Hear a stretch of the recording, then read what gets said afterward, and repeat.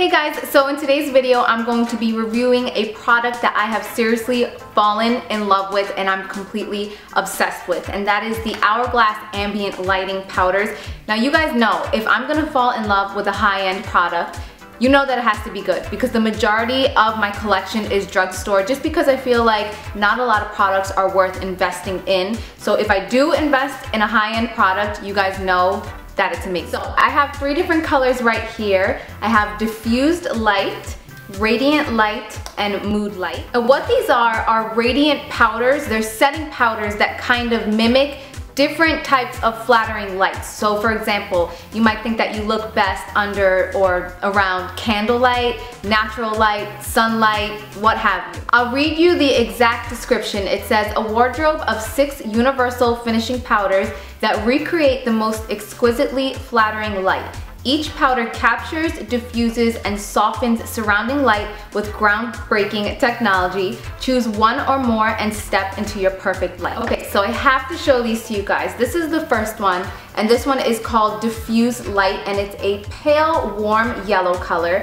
And on the box, it actually says, it's a soft, warm, pale yellow powder that conceals redness and gives skin clarity like a soft ray of morning light. Now, all of these colors can be used with a big fluffy brush, and you could apply it all over your whole face, but I actually have specific areas of my face that I like to apply each color that I have. So my favorite place to apply diffused light is actually underneath my eyes and on top of my cheekbones, because I feel like it really highlights and it brightens at the same time. I also find that this shade has a little bit more of a sheen rather than a shimmer. None of them have like a big chunky glitter to them, but they do have just a little bit of a shine. Not even a sparkle, just like a little bit of a glimmer to them.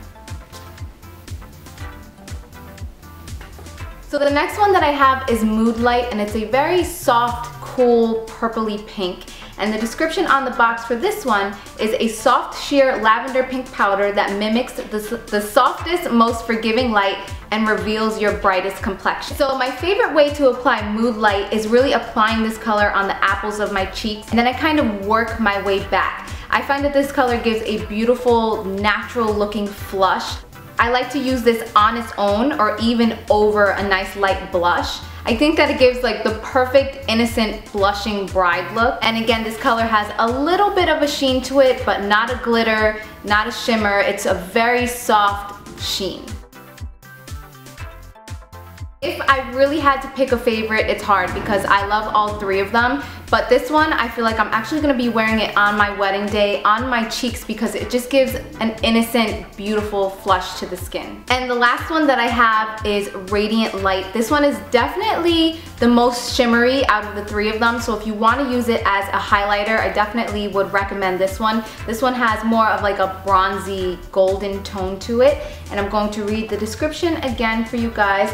It says, Radiant Light is a sun-kissed golden beige powder that enhances the overall complexion with a believable, subtle warmth and also extends a summer glow. Now, the way that I like to use Radiant Light is exactly the same way that I would use a bronzer. I kind of apply it on the majority of my face. I put it on my forehead, on my temples. I use it to contour a little bit. I apply a little bit on my chin and underneath my jawline. It really gives my skin a warm glow, and it really does make my skin just look like I have a summer tan.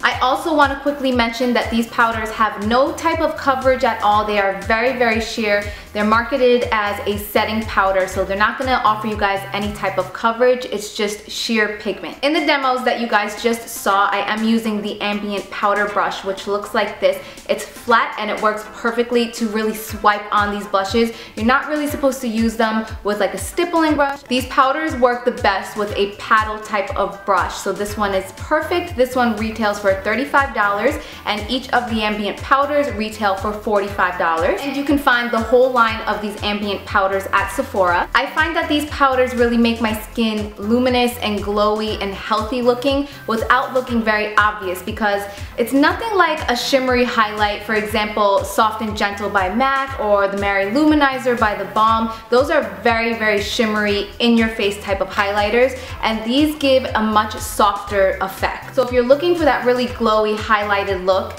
without it looking like I'm wearing makeup, I think that this would be the perfect product for you. And yeah, I just wanted to share these with you guys. So thank you all so much for watching, and I will see you in my next video. Mwah.